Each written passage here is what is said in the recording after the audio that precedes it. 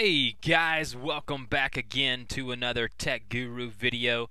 Today I've got something to show you. Google introduced and updated their Google Play service. If you notice when you log in or go to Google, you'll see a little thing right up here. It'll say Play and then it'll have a red new right here beside it. I'm going to go through what is Google Play and what can you do with it. So once you click on that link here, it'll be play.google.com. This is where you can download games, apps, books, movies, TV shows, all from one location. So Google has consolidated all of this and put it into one location, so now if you have an Android device you can get everything in a one-stop shop. So you can go here and you can download your music, your books, your movies, your applications. It's a really slick looking web page. It's a real they make it easy to take your money, so I'm going to go ahead and walk you through it just a little bit. Once you get on the shop here, you can decide where you want to go. So if you want to look at Android apps, you can go to My Android Apps and you can go down to explore different ones there. You can go to books and movies. Let's go to movies here.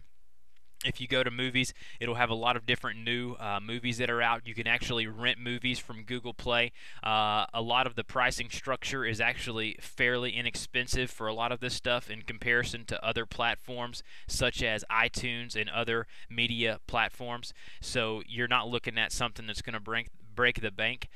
So if once you do download stuff, you've got where it is located here under your music, your books, your movies, your Android apps. All of this is in one general location up on the top here.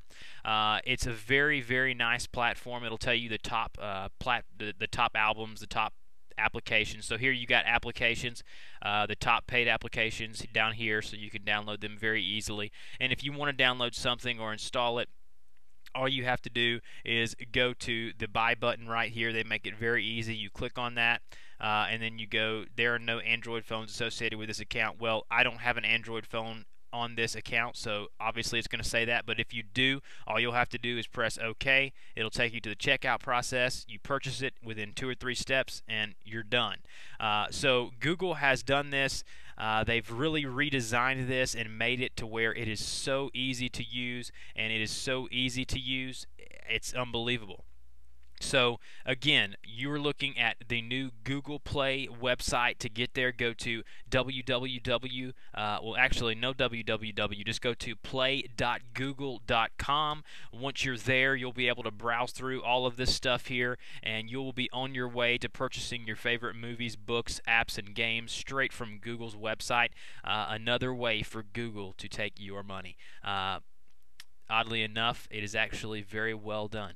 If you've got any questions about Google Play, put them in the comment box below. If you've had an experience with Google Play that you would like to share, please put them in the comment box below.